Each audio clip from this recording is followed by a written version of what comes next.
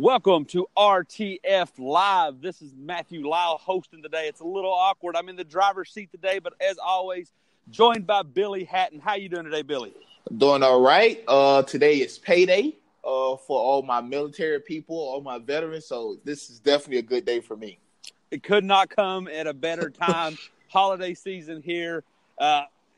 Billy, let's get it going. How about on today's show? How about them Cowboys? It hurts me to say it. They came out, they won 13-10 against probably arguably the number one team in the NFL, the Saints. What's your takeaway? You already had them win the division. Are they contenders for you? Yeah, I had them win the division. I thought this would be the only game out of their next stretch that they would actually lose. Now it makes me wonder whether or not they're going to go undefeated on this stretch. I know it probably won't. This is the game I thought that they would slip up, but this is the game. You know, I said on RTL Sports Talk yesterday, the Cowboys' last 3 wins, Ezekiel Elliott had over or at least 120 yards in all 3 of those wins. You know, Dak Prescott took care of the football, 3 touchdowns during that span, no interceptions. And I said yesterday, I could see this game being the game that Dak Prescott have a good game and Ezekiel Elliott have a mediocre so-so game. And it kind of went that way. Zeke had he did have the receiving touchdown. So he didn't really do much on the ground. Dak Prescott, they started out hot. That defensive line, which we knew about all year long, DeMarcus Lawrence, Tyron Crawford, these guys to Drew Brees, they put pressure constantly on them. And this is the reason why the Saints was going out to get another wide receiver. You know, because Michael Thomas is good, but in this day and age, you need that Robin to your Batman. You know, there's a reason why the Texans was playing with Will Fuller and Deshaun Hopkins all year. As soon as he go down, they go get Demaryius Thomas. You know, it shows that you're going to need somebody else, the Patriots, when Gronk plays and when he doesn't play, because he's getting double teamed, you know. So I like what the Cowboys did yesterday. They came out aggressive. I heard Jason Garrett did some speech before the game. Obviously, it worked. And this just confirms that probably on that list of coaches that we got coming up later on in the show, Jason Garrett probably won't be on one just because of this win. Yeah, you know, to your point of Batman and Robin, whether you're talking about the comic book movies or you're talking about sports teams in general, it's always been Batman and Robin. But now it's the Avengers, it's the Justice League, it's Batman, Superman. You don't need just a Robin, you need a Superman and a Flash. So there's a reason that, you know, you see it in the NBA, all these super teams. You see it in the receivers. You know, a lot of people said when they went after Dez, you know, why were they going after Dez? Their offense is fine. They need to touch up that defense. Well, clearly their offense isn't fine because they were only able to muster up 10 points against the Cowboys. Now, to the game last night, maybe it's the Patriots fan in me that causes you to lean on history and start looking for explanations regarding the unexplainable. Example, every time the Patriots start 2-2, I always go digging in my bag of excuses and say, boom, pull out Old Faithful. Every time they start 2-2, they find themselves in the Super Bowl. You know, it's something that I lean my head on until I can no longer lean my head on. The exact opposite really can be said about the Dallas Cowboys, and maybe it's the quote-unquote hater in me that has me digging into this bag of excuses, but I'm still digging. And maybe, like I said, maybe I'm leaning on something I'm going to fall on my face, but I still see this team being an 8-8 team. I think they pulled an upset last night. I can easily see them losing to the Eagles. I can actually see them ironically beating the Colts and then losing to the Buccaneers. And then at the end of the year, if there was, we talk about are the Giants going to tank or not, I could see them wanting nothing more than keeping the Cowboys from the playoffs. So, for sure, yeah, maybe I could definitely see all of that. I'm also not sold on the rest of that division. I know you have the Eagles winning that division, and we went over division winners yesterday. So I'm pretty sure your division winner will still be the same. You probably still think the Eagles not changing on that one. Yeah. Just for me, I think the Cowboys are rolling, especially now with this win. There's so much excitement in that locker room right now. There's so much like we can do this. Obviously they always thought that they can do it, but now 4 straight. They just beat a team that won 10 straight. I think now they're going to be riding that high horse just a little bit. I still don't think they're going to be worth anything once they get into the playoffs, but nonetheless, I still think they make it. Like I said, and this is all coming from a spot of, quote, hate, if we're going to lose such strong terms and we do in the sports world of haters and writers and so forth. But that's the part that scares me, Billy. Let them get in. Let them host a playoff game. They're probably going to be playing the Panthers, Vikings, or Seahawks. They could easily lose that game. And I think they lose to either one of those teams. But they can also beat them, Billy, and that's my fear. Now, obviously, I don't think they can win in New Orleans or they can win in L.A., but this is a fan base that they don't need to win a Super Bowl to have their fans go nuts. Have them make it to an AFC Championship game or win a playoff and compete in a playoff game, and we'll never hear the end of it, Billy. And that's what kills me with Cowboy fans. They love mediocrity. I don't get it.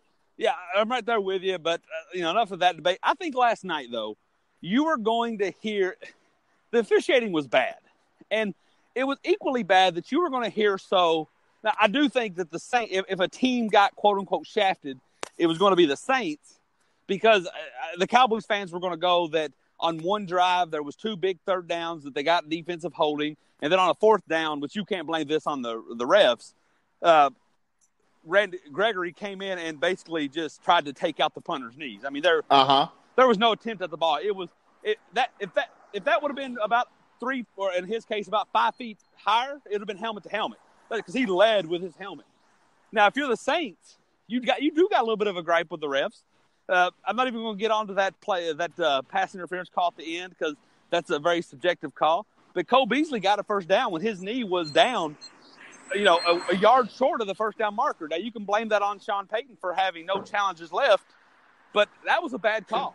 The hit on Kamara that potentially, Jalen Smith's potentially going to get fined or suspended for that one play, but it wasn't able to have an effect on the game. And, I think the Saints got the short end of that stick.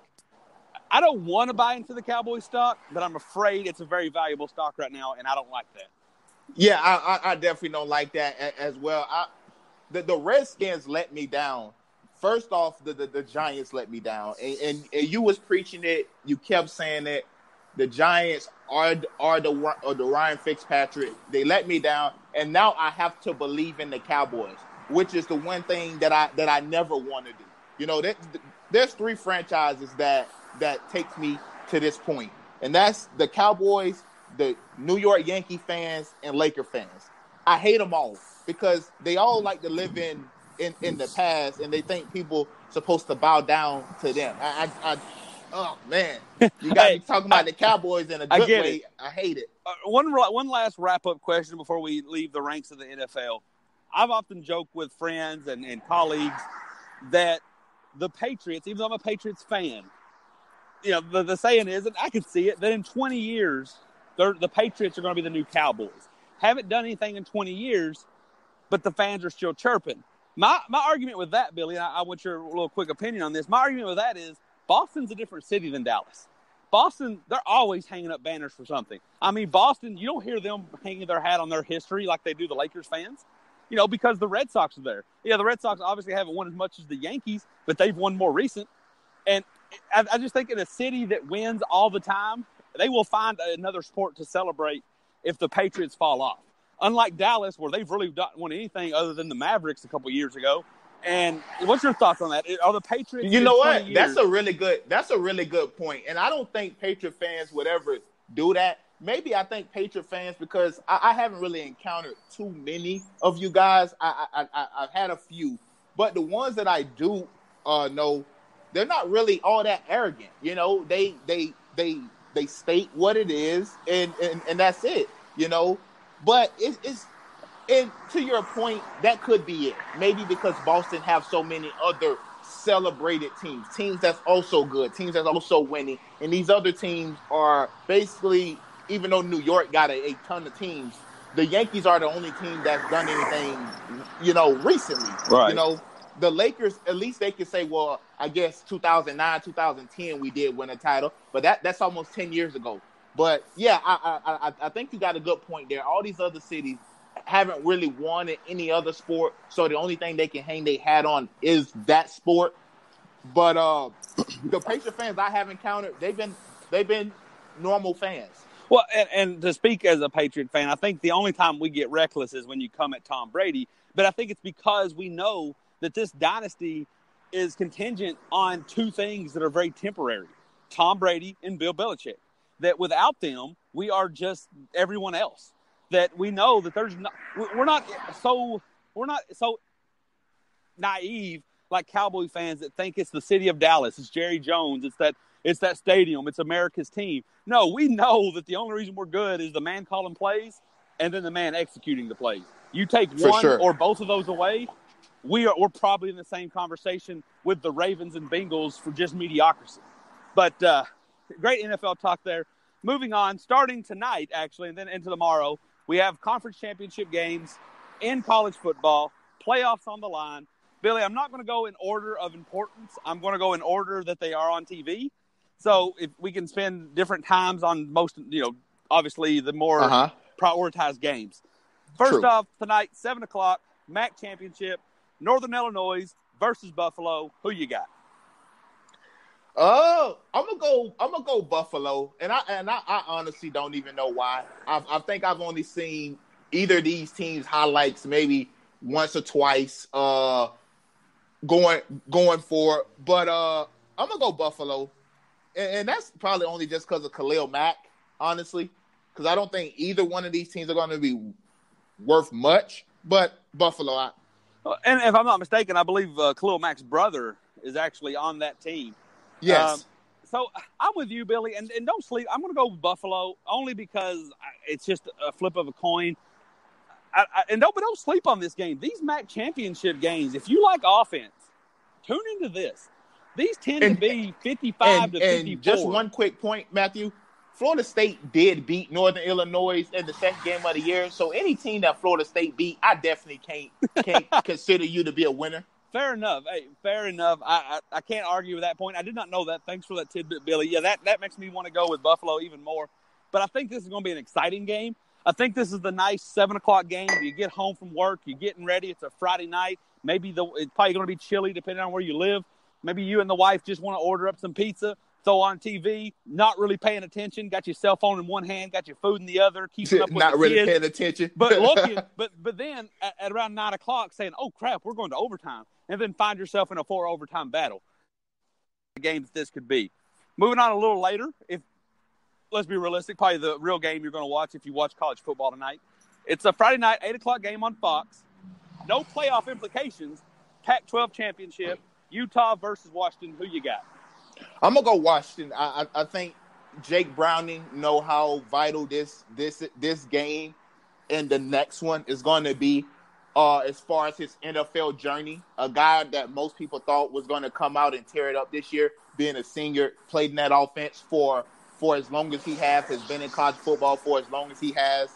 I'm gonna go the better, the experienced team, the team that got the better quarterback, in my estimation. They got that running game going last week. So for me, I'm gonna go Washington and Jake Browning. I'm right there with you. Washington's one of those teams that always tend to have a number in front of their name, but they can't win the big one. In my opinion, this isn't the big one. This is just a winnable game that will help their program. Give me Washington. Yeah, I definitely agree with that one. All right, wake up. Saturday morning, December 1st. Welcome to the 12th month of the year. 2018's almost over. We're going to start off with a noon kickoff. It's going to be a good one.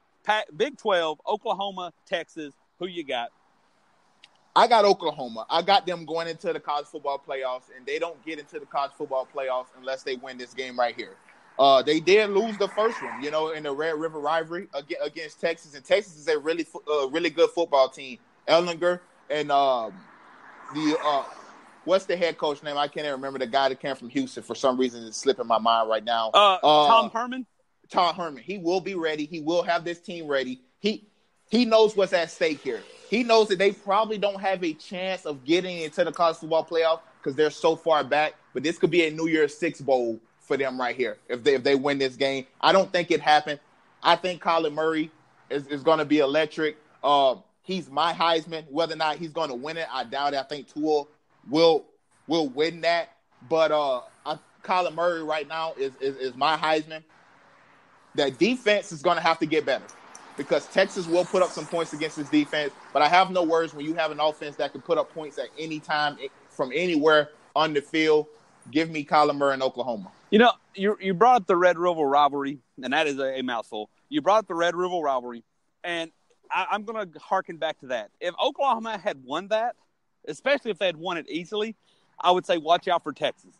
But they lost to Texas. They got caught on the chin. Oklahoma got caught off guard. Thought they were untouchable. Like you said, Kyler Murray had been looking great. Thought they were untouchable. Took a loss. I think that prevents that from happening again. I do think that this is going to be a very high-scoring game. Everything in the Big 12 is. But if you don't have a defense, the second best thing to have is a very potent offense. Because what that does is that tells the other team we have to score every time. That makes them desperate. A desperate offense can sometimes be sporadic and be turnover prone, which then makes a bad defense look like a good defense. So give me Oklahoma in this. I think Lincoln Riley gets it done. That Texas caught them off guard once. I don't think they catch them off guard again. And I will also say this just for Oklahoma's sake, because Texas know Todd Herman and the guys, they know what's at stake for Oklahoma if they win this game. They know Oklahoma wins this, they go into the SEC. They go into the college football playoff. So I would definitely expect to see some triple reverse passes, some double reverses. You're going to see some trickeration in this game because technically, essentially, Texas really isn't playing for anything. Yeah, they could possibly get that New Year's Six bowl bid, but technically they're really just playing for a normal bowl game. So if I'm Oklahoma, I'm definitely paying attention, and I'm telling my defense, do your job. Don't worry about doing anybody else's job. You do your job, and we'll win this game. Yeah, you're absolutely right. That could definitely be something. You know, we talked about the Giants spoiling the Cowboys' dreams. But moving on here to a very small one, I expect this to be pretty quick. Louisiana University, previously known as Louisiana Lafayette, I heard that they hate that, taking on Appalachian State in the Sun Belt Conference Championship. Who you got? I got Appalachian State. This is one of the teams that's always seem to have some quick guys, seem to always have some fast guys. They seem to always be right up here around that 9-2, 10-1 mark. And Louisiana Lafayette or whatever they are, the Raging Cajuns, I think that's who they are. That is correct. They've been mediocre. They just a mediocre team. They get lost in the shuffle of the Louisiana team. So give me Appalachian State. I agree. I think Appalachian State's by far the better team. They took Penn State to overtime at a very early stage in the season. They're a solid team historically at that level. They've been a good team. The only thing that could potentially catch them off guard, and I don't know how much of a factor it'll have, is since Jeff Brom turned down the Louisville job, Appalachian State's coach is the next man up potentially for that job. If he takes it early and doesn't coach the bowl game, that could have a small impact, but I don't see it being much. Give me Appalachian State. Let me ask you a quick question before we move on. Do you see this will be a quick answer anyways. Do you see Appalachian State or UCF getting into the college football playoffs first? Which one?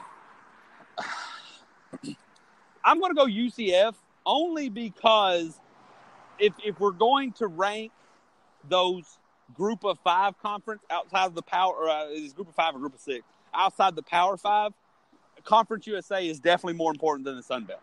It would take Appalachian State 4, 5, 6 seasons of undefeated and pulling off the Penn State gigs and beating some other power teams to get in there, in my opinion. I agree, but I think Appalachian State is on the start with the level of opponents that they schedule. So that's why I just thought it'd be interesting.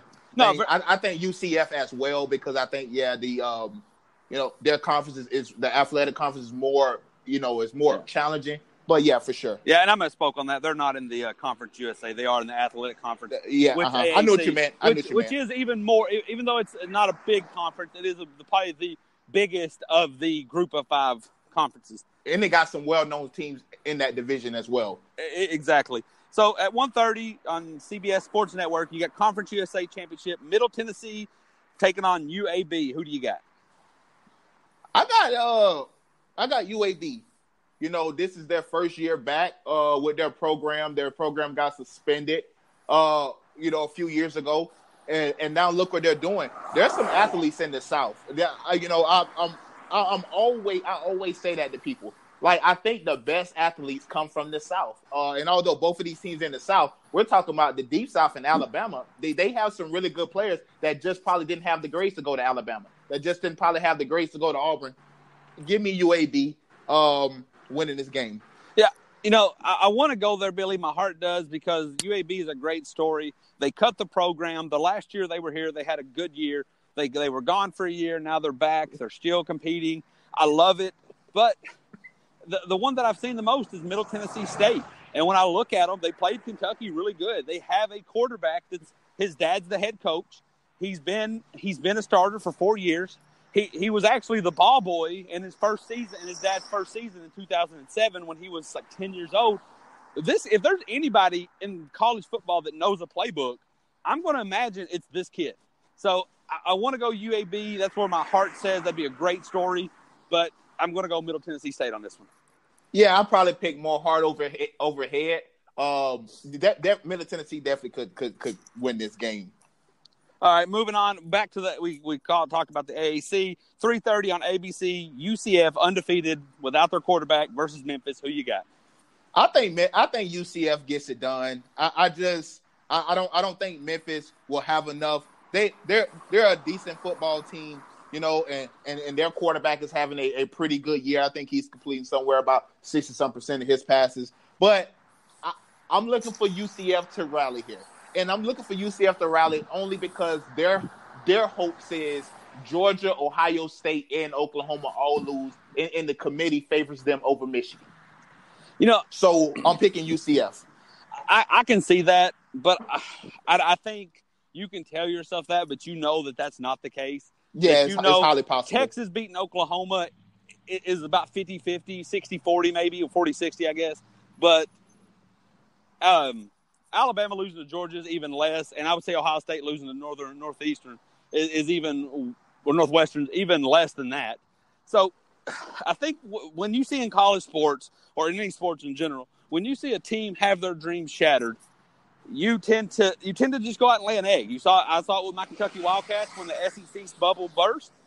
They went out and lost to Tennessee. You see it time after time. This is actually a good American rivalry in that conference. I'm actually going to take Memphis with the upset. Yeah? I am. I think having Milton go down. This is that game. Yeah, this is that game. Having Milton go down, the emotion's just going to be so raw. I think they just lose this one here.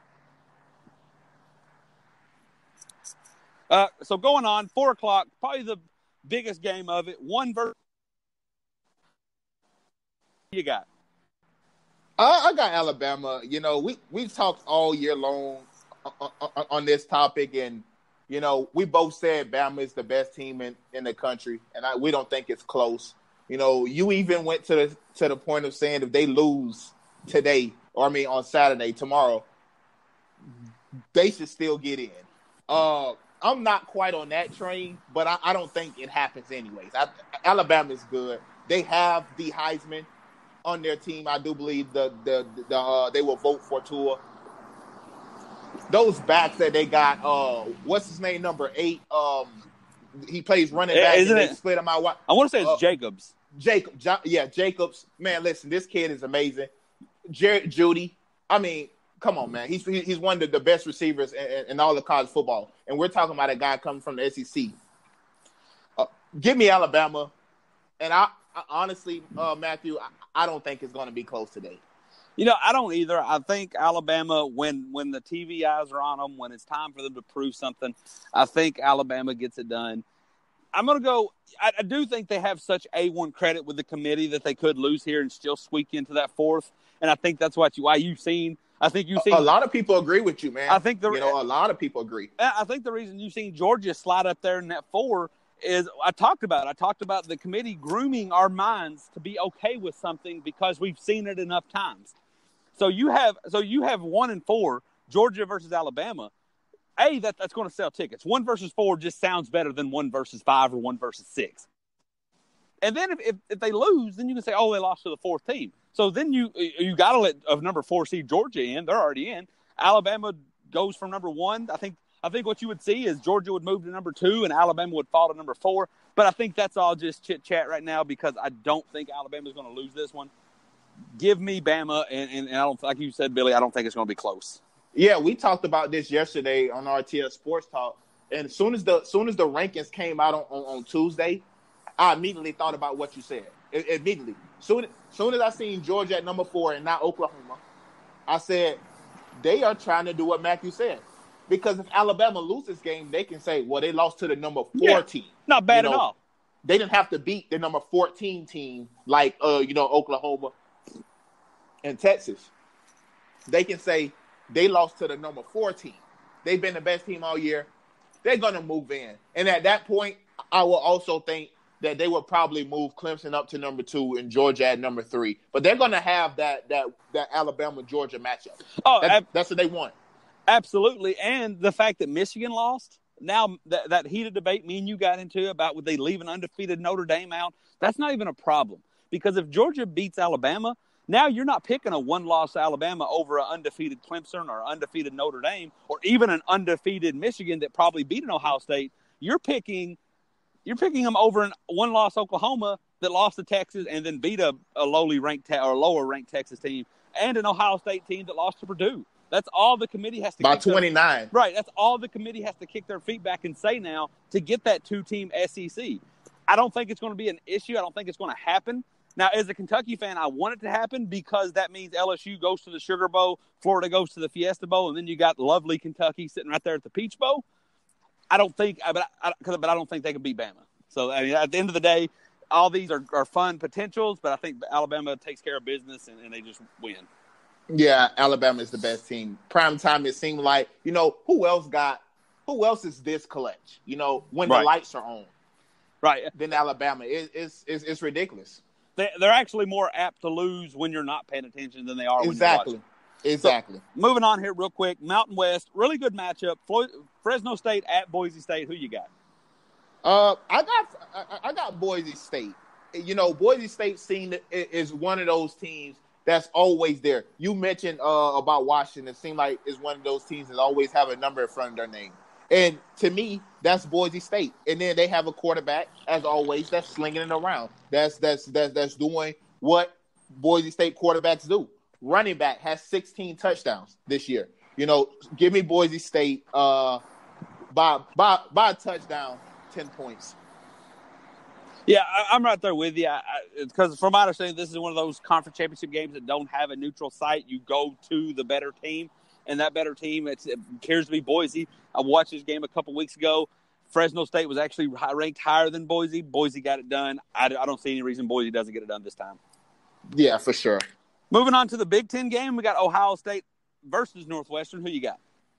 I got Ohio State, but I don't think that this game is going to be a blowout like a lot of people think it is. Northwestern has played some really good teams this year, and they have played those really good teams really, really tough. They beat a Wisconsin team. They only lost by 10 against a Notre Dame team that's undefeated, and that game was really, really close. Notre Dame made some big plays, and that's why they got out of there with the win. They beat Michigan State.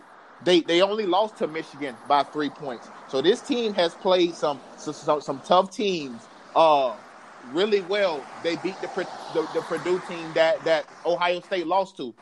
So I got Ohio State, but this game is going to be really close. I'm right there with you. I'm not so much on the closeness. Look, yes, I laughed that they lost to 29, but they lost to a pretty solid Purdue team on a very emotional and electric night. Living here in Louisville, I hear Jeff Brum talk, and that's going to be one of those things. That's going to be one of those games that university remembers forever. Ohio State, on the other hand, they remind me of that kid in college who rolled into their senior year thinking graduation's fitting to be a breeze. They stumble early on in the semester, miss a test. Now they're in poor graces, and now they spend the last 3 weeks of the semester cramming everything and trying to pass. I think they look really good tonight. I think they get it done very easily. I just don't think it's going to be enough, and they find themselves, and don't get me wrong, it'll be a decent bowl game, but they're not. They're going to win by 30 or 40, but it's not going to be enough. Yeah, I think they get left out as well. The odd man looking out. Them in the Pac-12. Right. Last game, ACC championship game, Clemson, Pittsburgh. Who you got? I got Clemson, and this game I think is going to be a blowout. I think Trevor Lawrence shows out. Travis Etienne, Wilkins, and all that defensive front. Where all those guys are going to be first round picks. Brent Venables, I listen. That he's going to send so much pressure tonight. Dabo Swinney is already mad because the rumors was, that he was going to be leaving Clemson because people were mad that he didn't beat South Carolina better than what they beat them. That Clemson team is going to be upset. They're going to be looking to roll going into the playoffs because they know their spot is locked. I think Clemson did. Yeah, give me Clemson. I will say though, to your point that you brought up with Ohio State, if there was any team that was going to get caught sleeping, the teams that are going to make the playoffs or in the playoffs running, this is the only team that's pretty much guaranteed a lock in as long as they win. They're playing a team that they really don't have any respect for, and a team in a game that they're definitely going to overlook. The only thing I'll say is Pittsburgh isn't that good. So, yes, Clemson's going to win, and they're probably going to win by a lot. But I think this has the making to be that upset game. What's going to happen is Pitt's going to come out there and play it close early, only to have Clemson say, oh, wait, yeah, we could lose this game, and then open it up in the second half and win by 30. Yeah, and it's going to be a pro Clemson crowd. Yeah. It's going to, the ACC is in North Carolina, so that South Carolina trip shouldn't be too far. And Pitt's got to come from all the way up in Pennsylvania. Mm-hmm. Yeah, and Pitt just doesn't have the weapons on that. So that wraps up our conference championship picks. So I'm going to go as we wrap up the show, Billy. I'm going to hit you with a couple quick questions and a little quick discussion. I've thought of the perfect – now, this is the way I would do it, but I thought of the perfect answer to the college football playoffs. I'm going to hit it for you. What's your thoughts on it? We've talked about 8, your 5 Power 5 conference championship games, and your 3 wild cards, or at-large bids, I guess is more college term. But get rid of division. If tonight's ACC championship game, which ACC is not real strong, but if it was Clemson versus the second best team in the entire ACC, it'd be a better game. If it was Ohio State Michigan rematch for the Big Ten championship, it'd be a better game. The Big 12's got it right. Their top 2 teams are playing. The SEC lucked out, and their top 2 teams are playing. But if you change those and you got rid of divisions, so essentially you have the conference championship now becomes a round of the playoffs. Is that the perfect answer, or as close to the perfect answer as you can get in college football playoffs? I think so. We had this conversation the other day when we were talking about the SEC. When we had this conversation, and that's what I was saying then. If we just get rid of the rankings, we just get rid of everything, and now to your point, get rid of the divisions. Let's just get the best teams out there. I agree with that. Because that way, if you're good, then you're good. We're gonna see if you're good or not. We don't have to hear no talking. We're gonna see if you're good. So yeah, I think that's almost perfect scenario. Because it bums me out seeing now Clemson's good and they're probably by far the best team in the ACC, but they're playing a 7-5 team. And I know the ACC's down, but there's got to be a better team than 7-5, just not in that other division. So I think that'd be the best answer. Moving on real quick. I'm sorry, Billy. Last point. No. Go ahead. Okay. You mentioned NFL. We'll talk NFL when that season's over. College job, of the potential jobs. I know that all the shoes haven't dropped yet, but of the potential vacant college jobs, if you were a prestigious or a decent college football head coach, which one would interest you?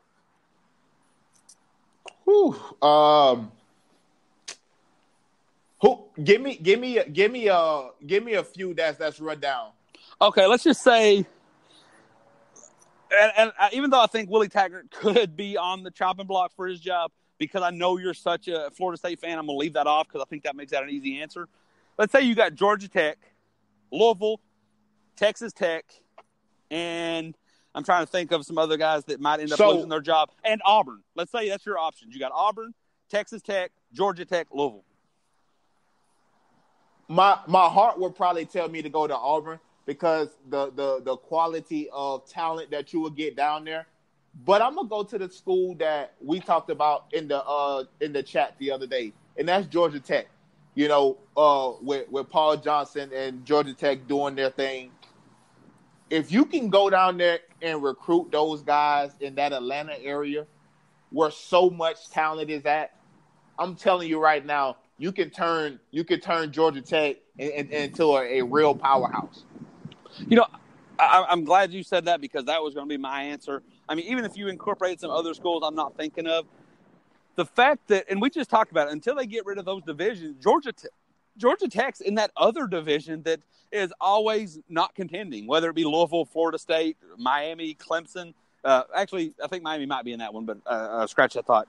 But Georgia Tech has a chance. You talked about it being there in Atlanta, being there in the South. Recruiting is going to be an option. Now, we talked about the troubles you might run trying to convert them from the triple option to the spread, but the talent's going to be there.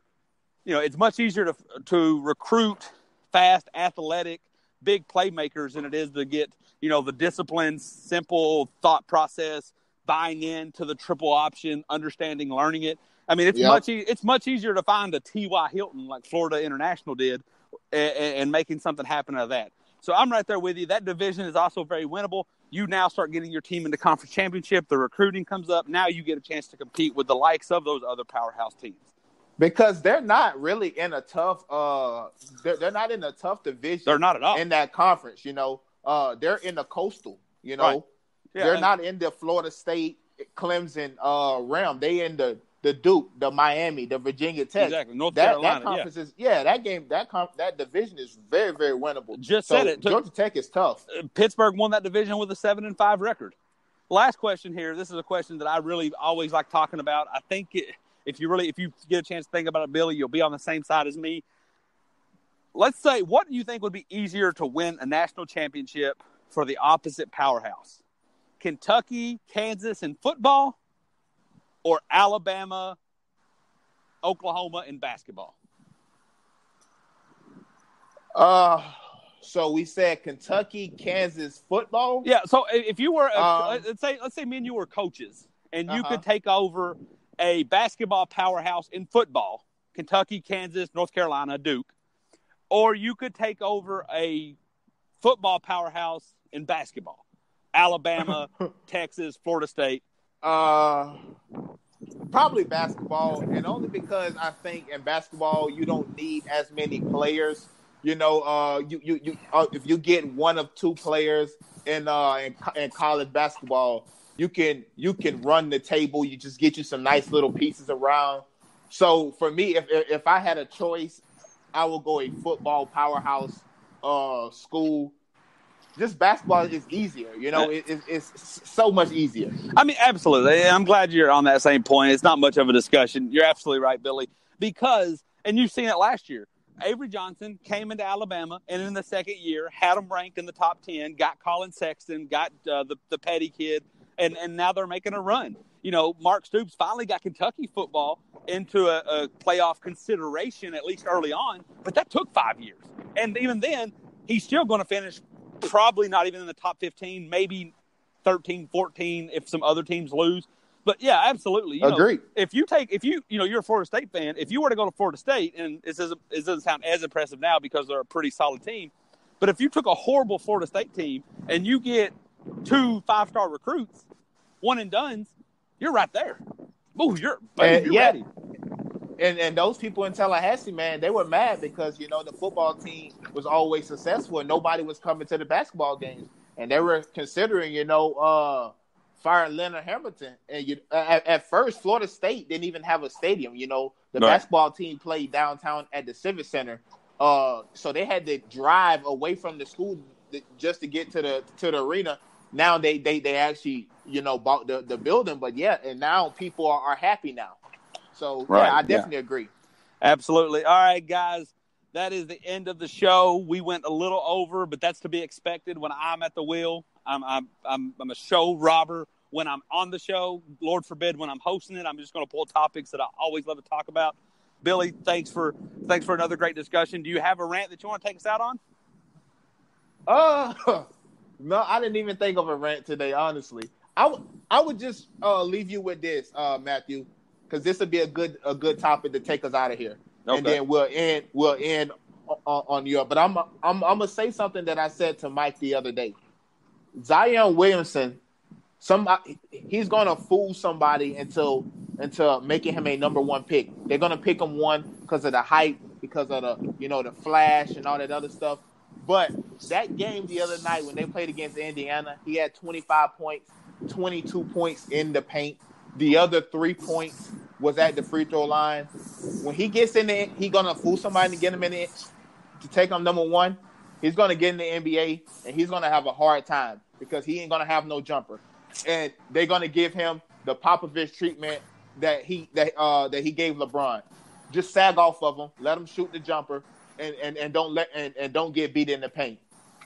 I agree with you 100%. I think in 5 years, after this draft happens, you're going to see R.J. Barrett is by far the best person, or maybe somebody you don't even know of.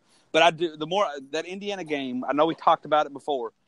I easily see him going number one because, let's face it, unless Boston somehow stumbles into that number one pick, you're taking him because you need to sell tickets. And a 6'7" guy kissing the rim sells tickets. And I think you're going to, like you said, someone's going to take it just because, not what he does in October to April, but from June to October, when your team's horrible and you're the Atlanta Hawks or you're whatever team and you got that number one pick, you got to sell hype and you got to sell season tickets. So Zion Williams, in my opinion, is going to do that better than R.J. Barrett.